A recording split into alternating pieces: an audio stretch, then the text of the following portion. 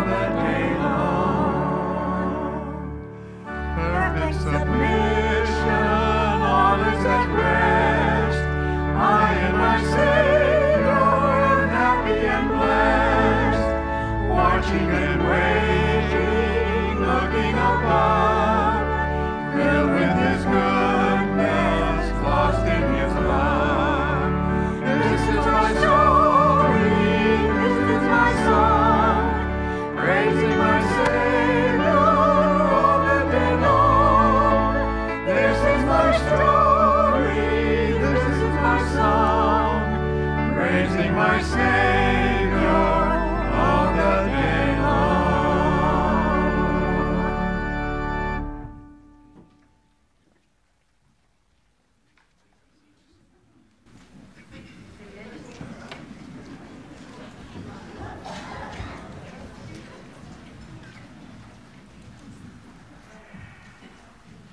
Our responsive reading this morning is entitled Hope and Trust in God, and it's taken from Psalm 25.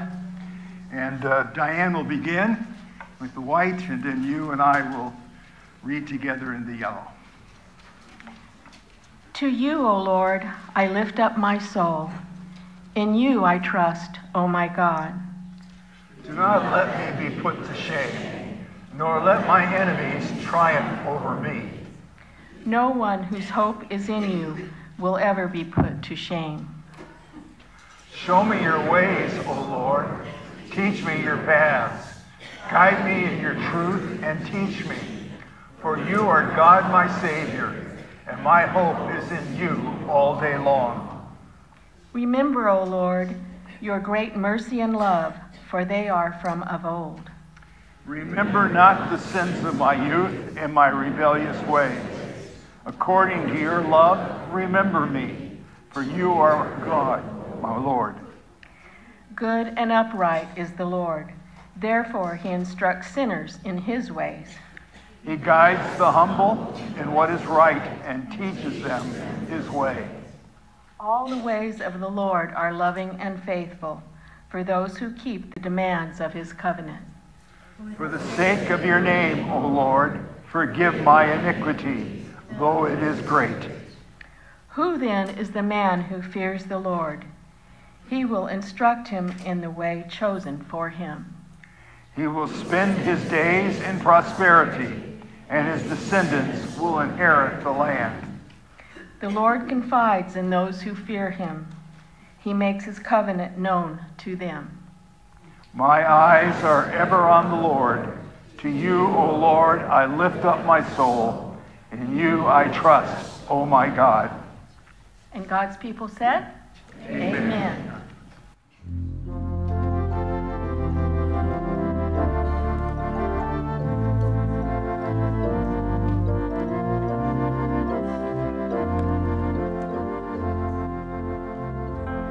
You are my strength when I am weak.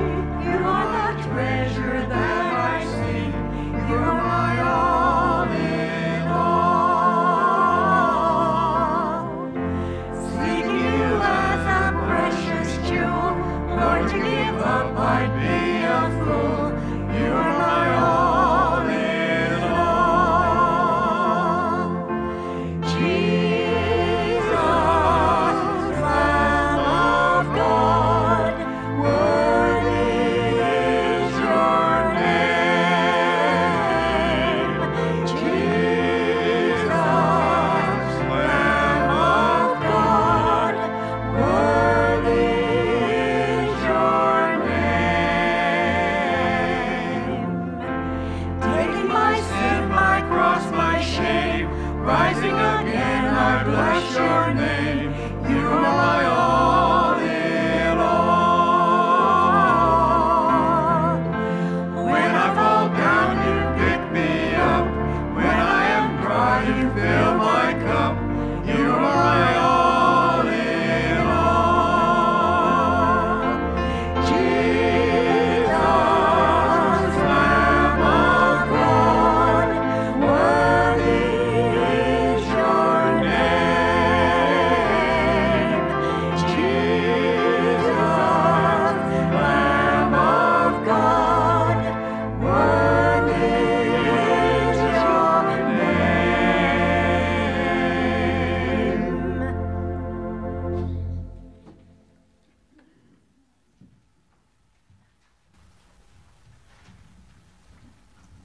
You can say amen.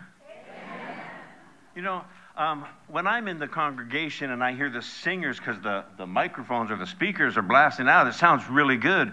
But when you're on the platform, I get to hear you guys. And I bet there are choirs in heaven that are jealous of the congregation singing praises to his name. Amen? Good, good. I want to let you know, yesterday we had the memorial service for Bob Larson, and the family left some flowers here on our altar. They left the flowers for us in the lobby, just so we can remember our friend, our brother, Bob Larson, who we will see again in glory. Amen? Amen. Rod Brace is not only our sound technician, but he also is a baker, and so he brings that bread in every week for us. And so thank you, Rod.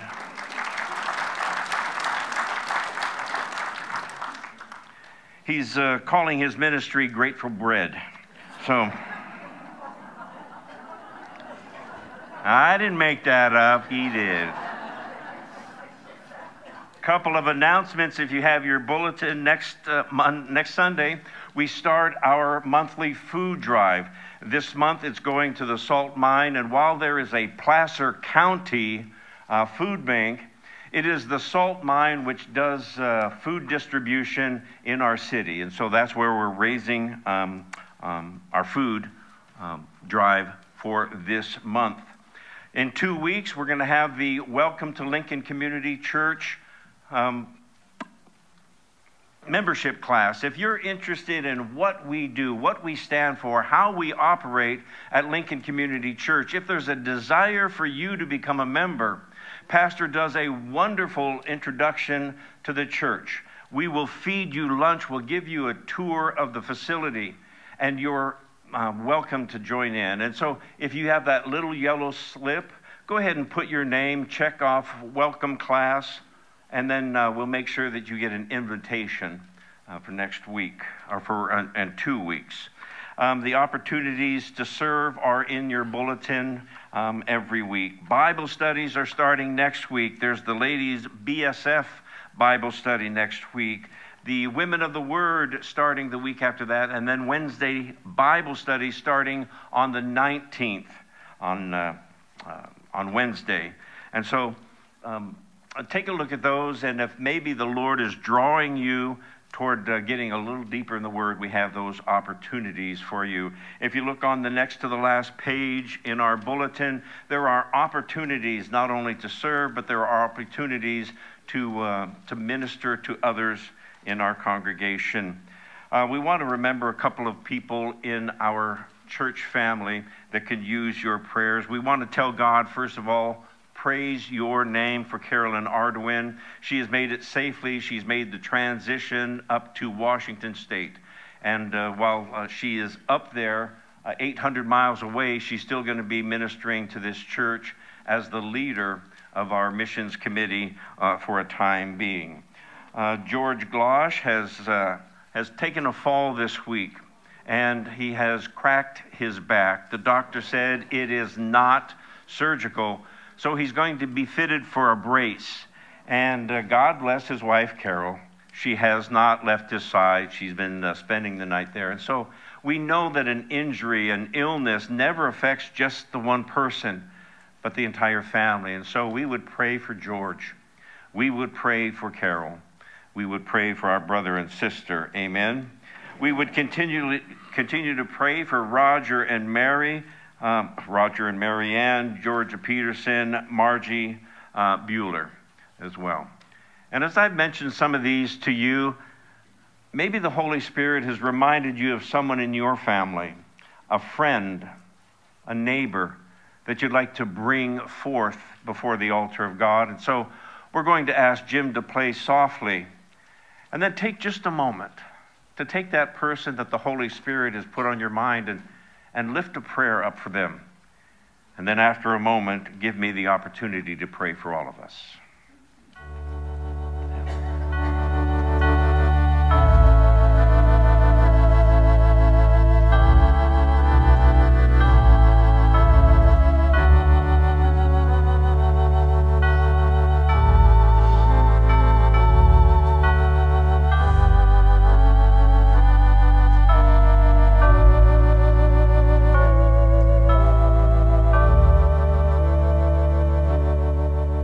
Father, as we come before your throne today, we would remember that you are the merciful Creator.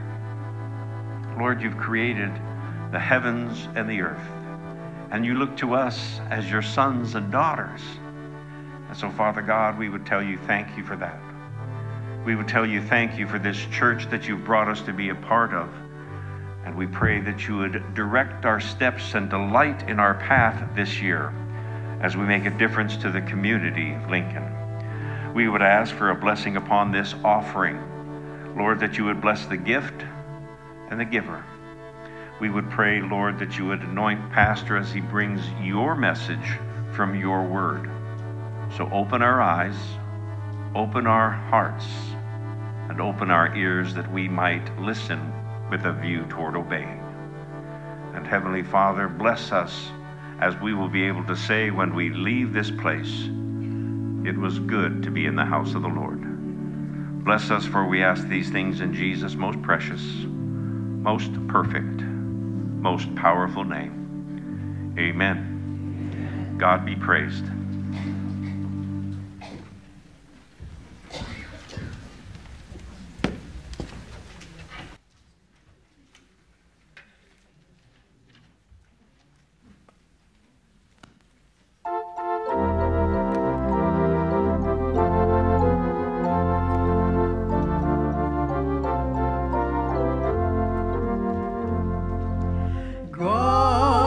Shown his loving face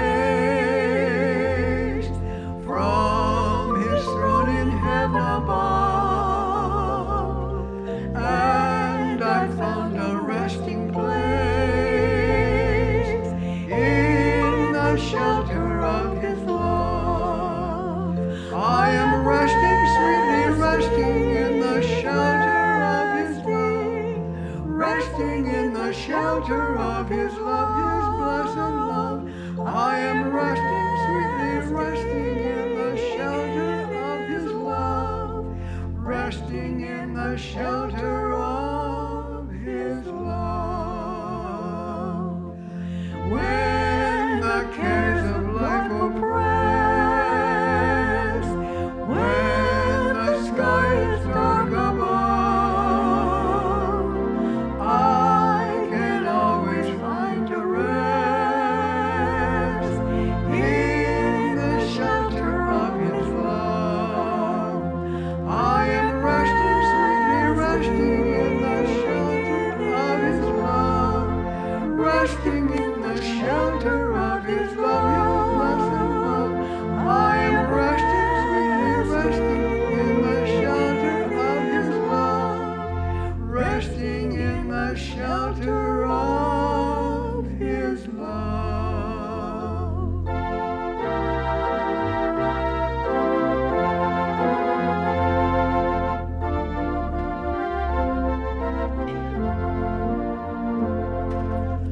Oh, if you were never blessed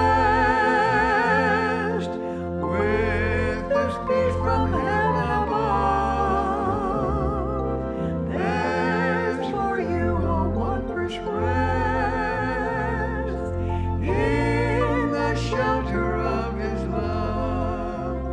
I am resting, sweetly resting in the shelter of his love, resting in the shelter of his love, his blessed love. I am resting, sweetly resting in the shelter of his love, resting in the shelter of his love.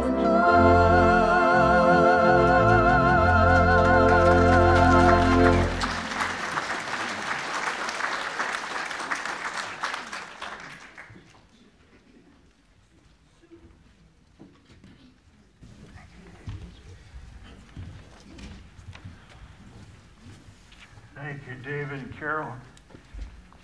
And a great message, resting in the shelter of his love. Well, it's nice to be back. Diane and I had a nice visit down to Southern California to see our kids and grandkids. And but it is always good to be home. Amen.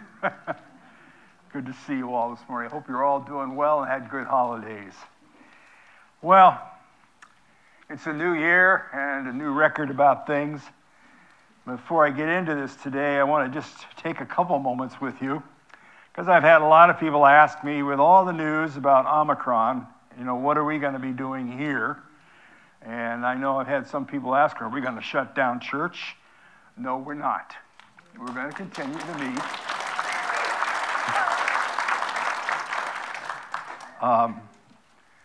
However, I'm going to tell you, be sensible and careful, okay? And we're doing everything that we can to minimize any problems for people. Wash your hands all the time. We got those things out there. Right now, if I don't shake your hand and I bump your elbow, you'll understand why. Because I just want to rib you, But if you shake hands, use the plungers out there, whatever you call those things, to wash your hands, okay? And if you want to wear a mask, that's perfectly fine. We're not going to insist everybody wear a mask. But I'll tell you, when you go out in public, I wear a mask. I go to the store, I go to Lowe's. We don't really go to restaurants, but when we go out, we wear masks. I just do it. It's just good common sense right now, because I have no idea out there who I'm going to come in contact with. So just, use your head in that way. Food, we'll still have the food, but here's the thing. Our ladies are going to serve you. Don't reach in and take it yourself, okay? They'll have gloves on, and they'll serve you. And do me a favor, don't sneeze over it either. So we're trying to do what we can. The Omicron is very contagious. I don't know, the way the news reports it, it's like, gosh, we didn't expect this. Everything I heard when it first came, that's what I expected. Now, it has come fast. It's very contagious, but not as severe. But be careful, protect yourself, and protect others. That's what's important. If you're sick, stay home. It's okay. God won't mind if you're not here Sunday morning. But watch it on YouTube, okay? Okay, God bless you. God has been good to us here in our church. We haven't had a lot of COVID. I'd share with you this morning. I wasn't going to share this, but I think I'll go ahead. We were going to send an email out to you, but some of you know Joanne Kinsey, and she went to the hospital COVID, and she passed away yesterday. Yeah. So, it does happen, and it's really unfortunate. But take care of yourselves, stay healthy, and do the things that make sense, and you're going to be fine. And I think most of you have gotten shots. A couple of you haven't gotten boosters yet. Go ahead and get the boosters. And if you haven't had the shots, realize that you could be, potentially somebody could carry it. And I know some of you, there's some good reasons why you haven't, because of certain health issues. But if you haven't, then, when you're around people, just all the more wear a mask. We're all trying to protect each other. Amen? Amen? Now, the last thing I want to share with you is 2 Timothy 1:7. For God did not give us a spirit of timidity, but a spirit of power and love and self-discipline. And so that's who we are as a church. And I'm grateful to be here and be with you all. God bless you. And I missed you while I was gone.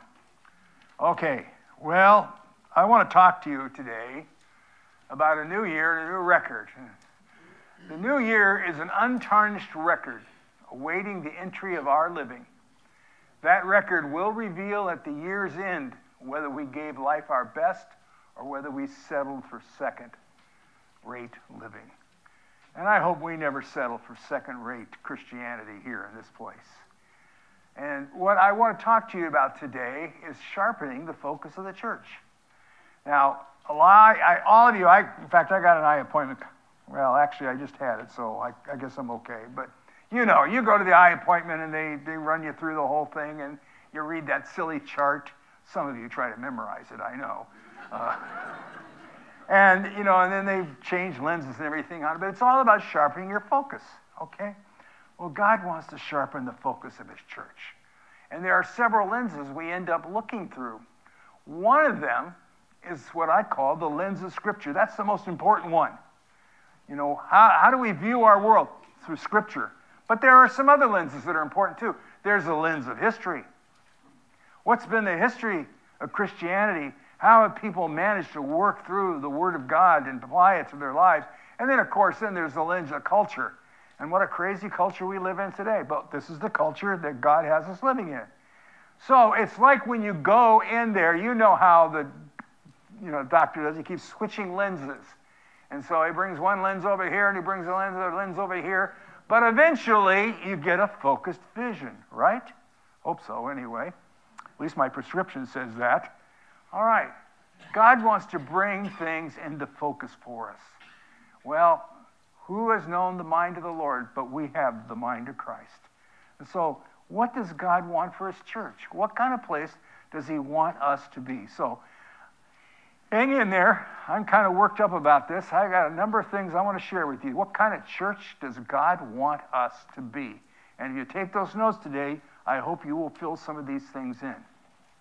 Number one, he wants us to be a God-dependent place. What does that mean? Believing that apart from him, we can't do anything. Amen. Absolutely. And that equates to prayer and trusting God. And we realize that without his presence, without the Holy Spirit's empowerment in our lives, we can't do a thing. Jesus said, I'm the vine, you're the branches. Apart from me, you can't do anything. Paul wrote, not that we are confident in ourselves, but our confidence comes from whom? From the Lord. Anything that we are able to do, it comes through his strength, his power. I can do all things. I know a lot of you know this verse. All things through Christ who strengthens me. My grace, and sometimes we feel like we can't do it. We're not able. God says, my grace is sufficient for you.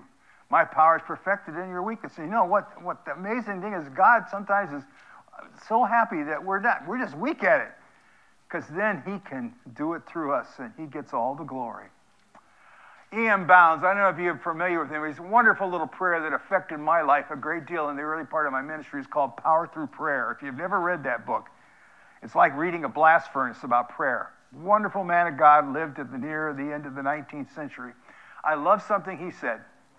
Some churches are so well organized that if the Holy Spirit bowed out, they would keep right on running. I hope that's never said about us.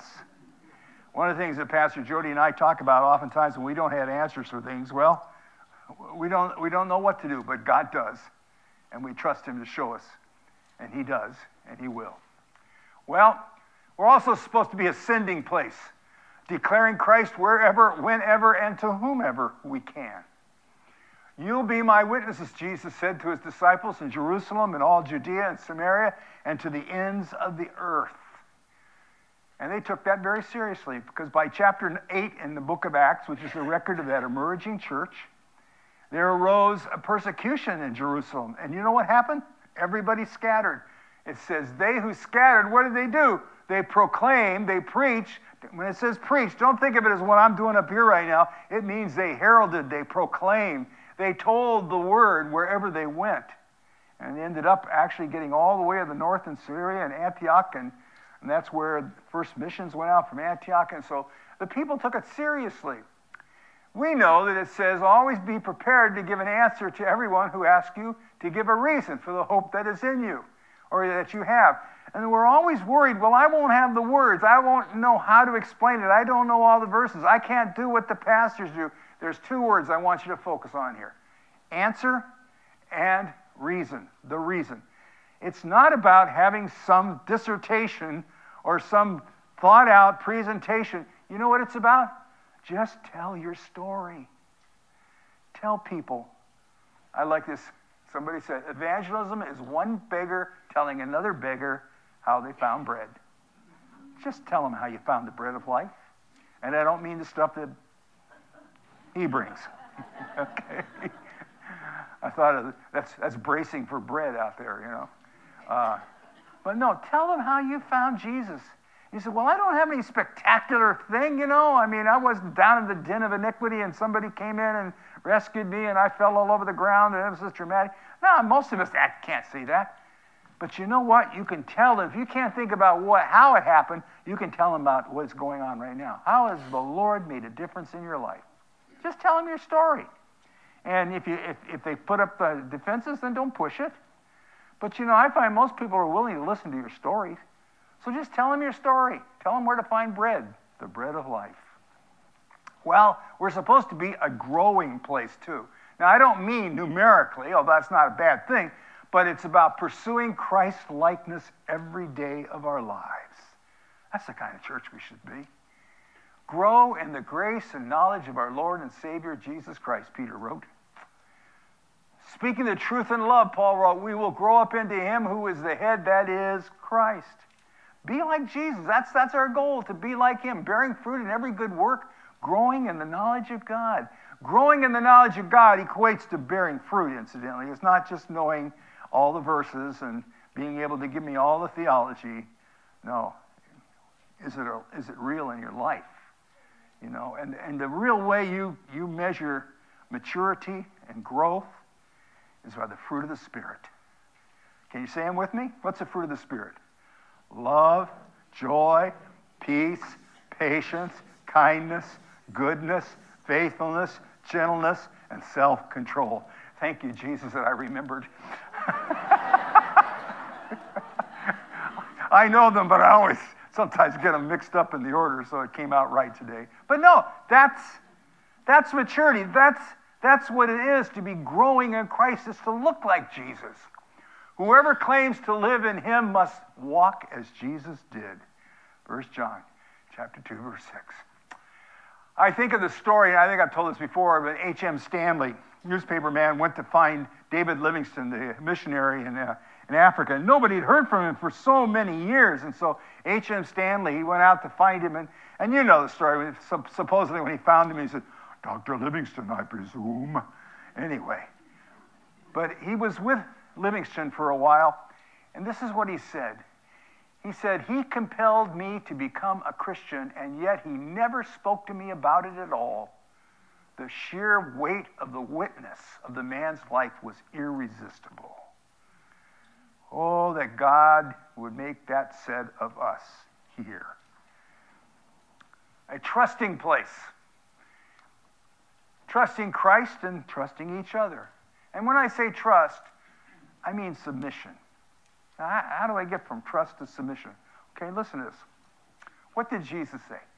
He said, take my yoke upon you, learn from me, for I am gentle and humble in heart, and you'll find rest for your souls.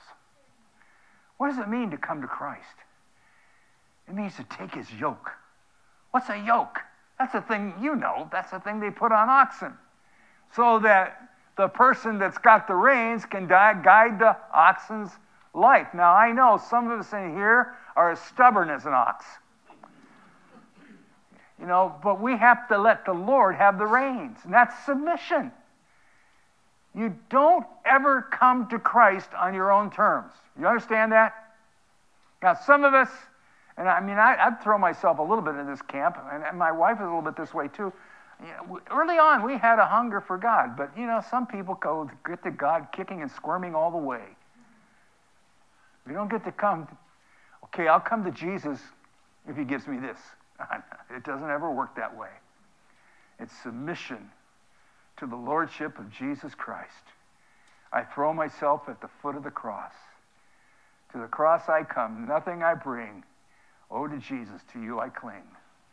What else? Submit yourselves to God. James wrote this. Resist the devil. Come near to God, and he will come near to you.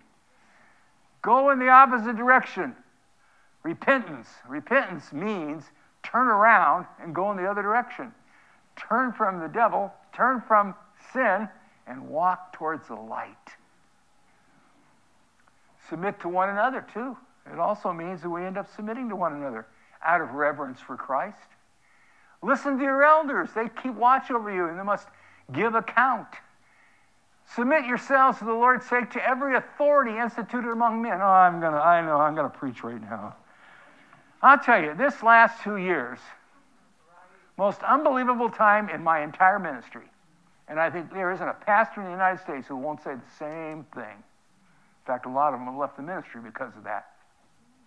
And you know, one of the things that has grieved my heart, I don't know if it grieves everybody's heart, but it grieves mine, is to watch the antipathy and the anger and just the pig-headedness that I've watched among Christians.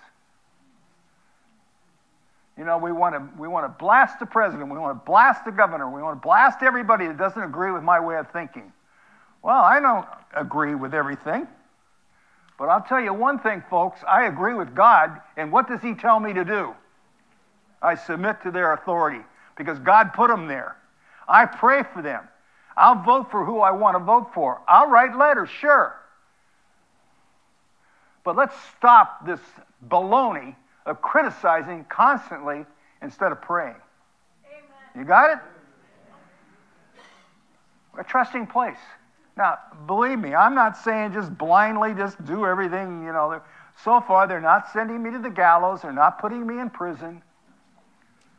And I still have the freedom to preach, and I still have the freedom to pray, and I still have the freedom to be with you. Okay? I pray. I pray for America, and you should too. That's what we should be doing. Instead of our fists raised up, we ought to be on our knees and with our heads bowed. All right. So I guess I won't get any more messages from any of you. Okay, I'm going to throw this one out too. I remember. This, you got to find some humor in this whole thing too. All right. I don't know when you're going to get out of here today. I'm pumped. All right. Back in 2020, before the election, I remember getting these emails from this one person, and this person went on and on and on. You know, this is a bunch of baloney and da-da-da. It'll all be gone when the election's over. I haven't heard from that person since. No. Folks, there's a bigger battle going on in the heavenlies. Put on the full armor of God. Let the word of God be your sword. And let your knees on the ground be your position. Well, all of you clothe yourselves with humility toward one another. Why? Because God is opposed to the proud, to the arrogant, to the stubborn, to the foolish, to the idiot. Oh, man. But he gives grace to the humble. Gives grace to the humble. I'm not saying you can't have opinions, but submit your opinions to God. Trust him. And pray for those that he's allowed to be in authority, that they will make right decisions. And you know what? Even when they don't, I'm not upset because God's still in control. And never have I ever believed that God has been in heaven and said, oh, nuts. How did that happen? No. He's in charge. He's in charge. If I didn't believe that, man, I'd be a mess. All right. What should be my attitude? It's the same as Christ Jesus, who humbled himself and became obedient to death on the cross.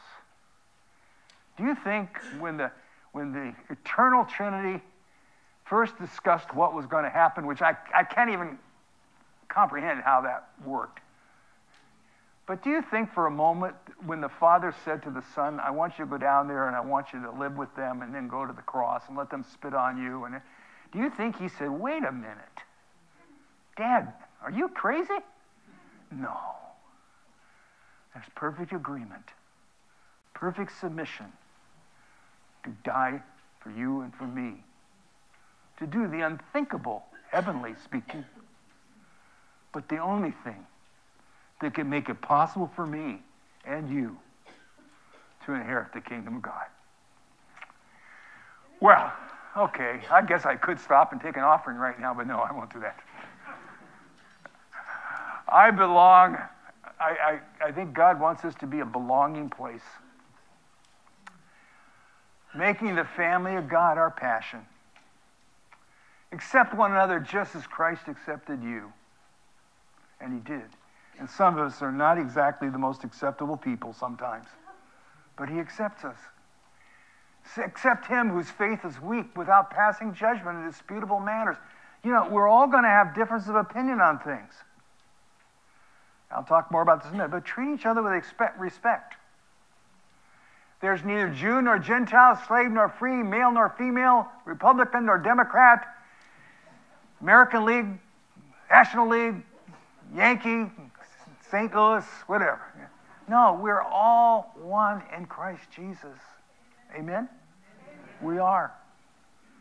Whoever comes to me, I will never drive away, Jesus said. Spur one another on towards love and good deeds. And don't forsake the assembling together, but encourage one another all the more as you see the day of the Lord coming. Well, we should also be a serving place. And I appreciate the fact that this, I think, is a serving church. Serving our community and our abilities and resources. And God has given every one of us resources and abilities in our lives. Just how do we use them to make hard lives easier? Serve one another in love, Galatians 5 says. Each one should use whatever gift, spiritual gift, capacity, ability he's received to serve other people. The Son of Man came not to be served, but to serve and give his life as a ransom for many. That should be descriptive of us. It's not about me. It's about others. It's about what I can do for you, what we can do for those who don't even know they're in need yet. All the believers, it was wonderful that when the early church got started in that chapter 2 of Acts, all the believers were selling their possessions and goods, and they gave to anyone who had a need. And I don't think it was just the ones who were believers. I think it was anybody who was curious and came and wanted to know more. They embraced them. Every person, this is my longing for our church, every person has a place to serve and a place to belong. Years ago when I first coined that, and I coined it in my last church, I had some of our leadership say, well, shouldn't it be every person have a place to belong and a place to serve? And I says, no, you leave it like this. Because you know how you belong? Is when you contribute. And when you make a difference for all the rest of us. And when you serve and we say thank you for helping us, that's belonging. You know, when I was a kid growing up, I had a family. I had some chores. One of them was to mow the lawn. And you know, that was my part, contributing to the family. That made me belong, because I was part of the whole thing. That's how you belong. And that's what we try to create here. Well, it also needs to be a gracious place, treating every person with dignity, respect, and humility. I mentioned this a while ago. Live in harmony with one another.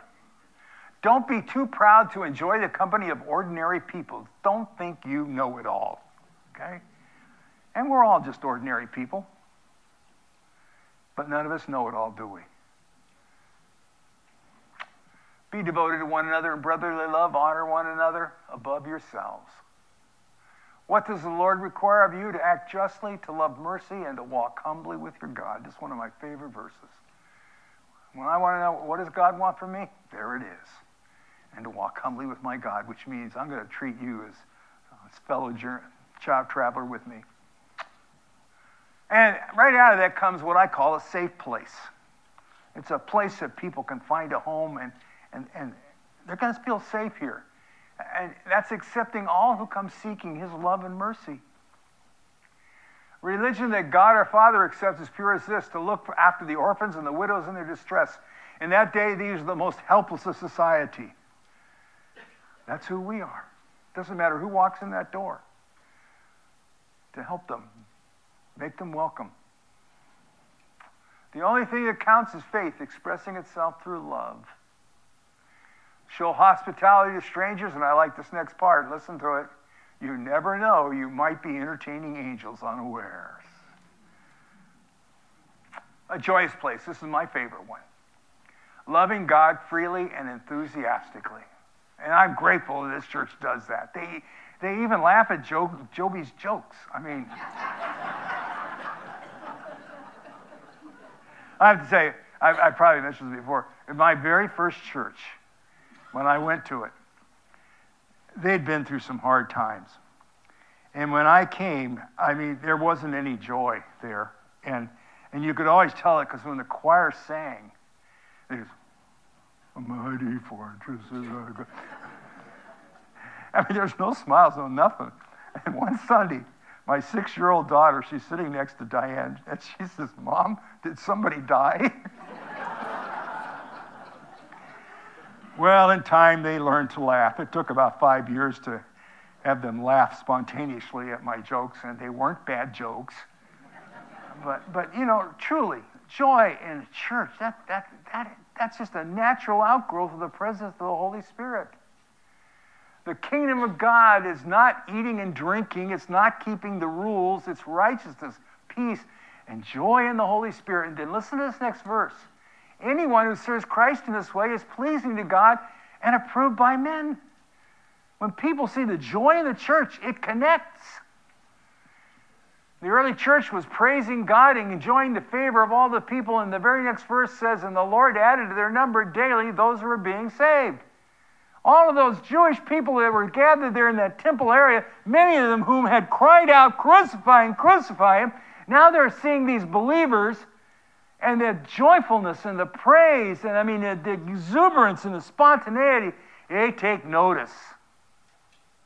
And who do you think were getting saved? Some of those very same people who said, crucify him. That's the way it works. I love what C.S. Lewis wrote in a book called Surprised by Joy. It's kind of his spiritual journey. And for years, he was an atheist. Great professor at Oxford University and later at Cambridge. And he writes in his book about his own journey from being an atheist to being an agnostic to then being a deist. At least he believed in God, and ultimately to being a believer in Jesus Christ. And he wrote, joy was the single biggest thing that impacted him. Joy in believers' lives. And he said, joy is like a signpost to those lost in the woods, pointing the way home. Do people see joy in your life? Do people see a smile? The Holy Spirit bringing that through us. And I don't mean a bunch of giddiness and, some ecstatic thing. I just mean, hey, I know God's in charge, and I can be happy with that. When people see that, believe me, it makes an impact.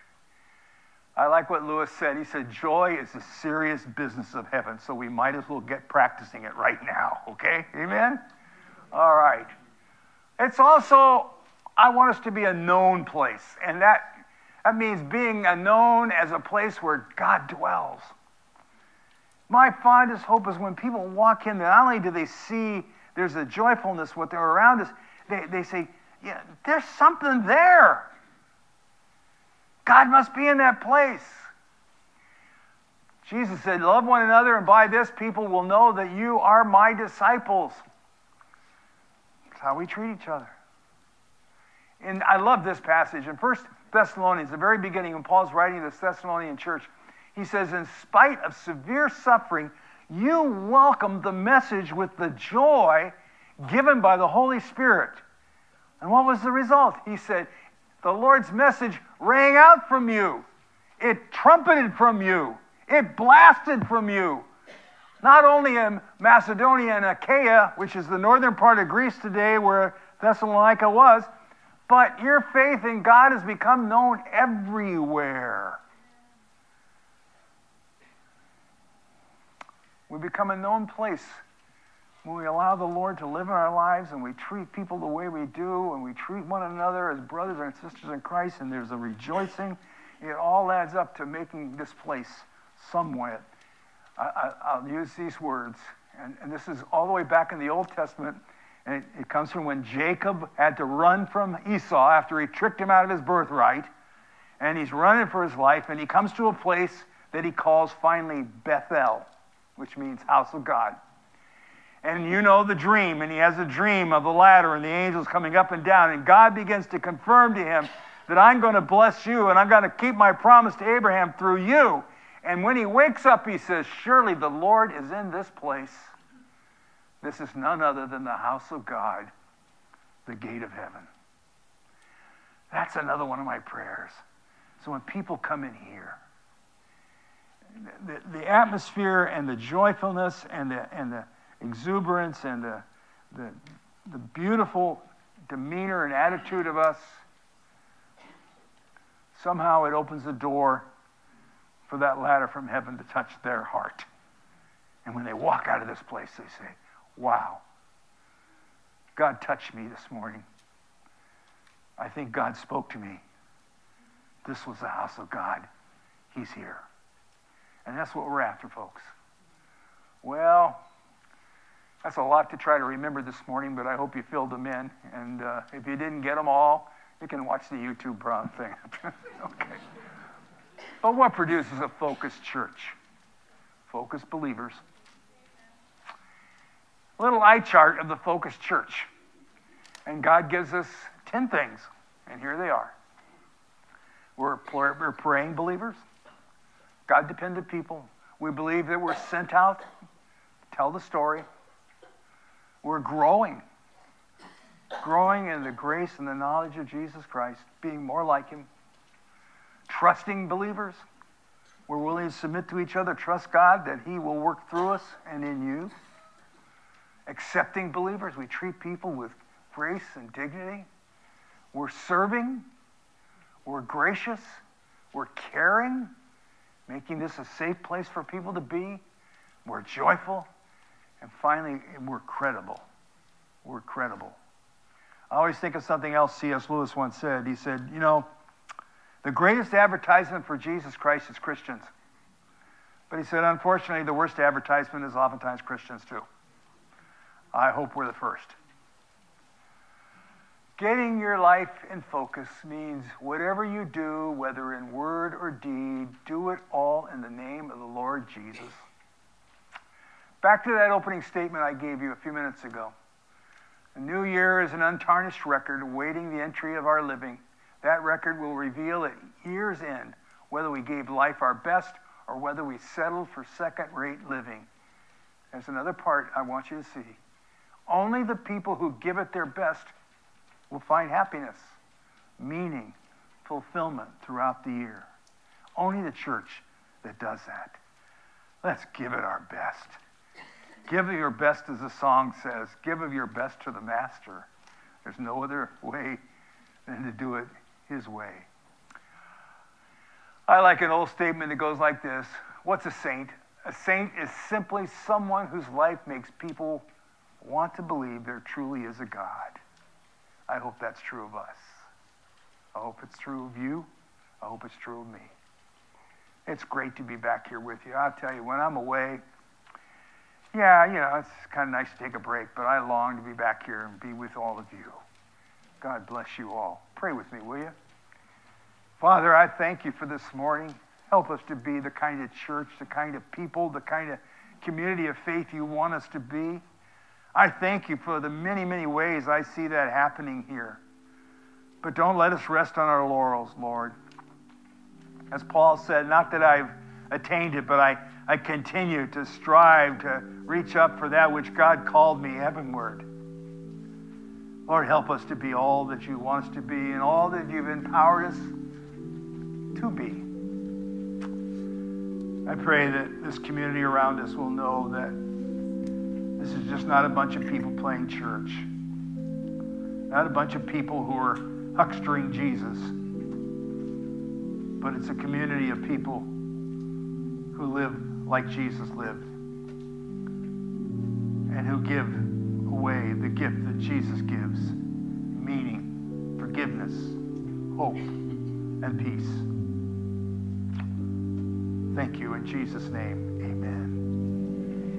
You know, the key to all of this, I think, is to, in the end, is to be able to say, Lord, you are Lord. And I want to invite you this morning just to sing with me that little song, He is Lord, because that's what it's all about. Why don't you stand with me? We'll conclude with singing that this morning.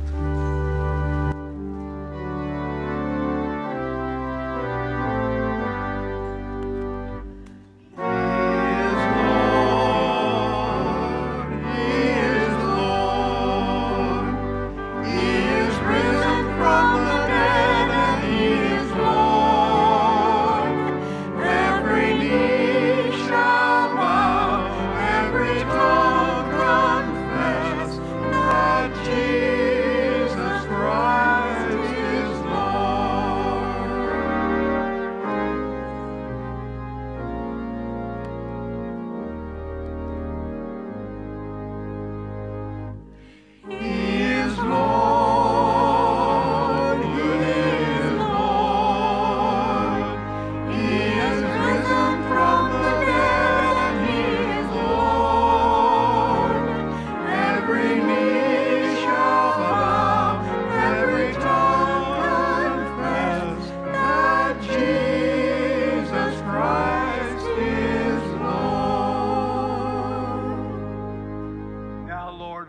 before you today, and we tell you we love you, we surrender to you. And now will you lift up your eyes upon us and be gracious to us. Let your countenance fall upon each and every person here. May the peace of God that passes all understanding truly guard our hearts and our minds in Christ Jesus. And may the world around us be able to say about this place, yes, God is in that place. In Jesus' name we pray. Amen.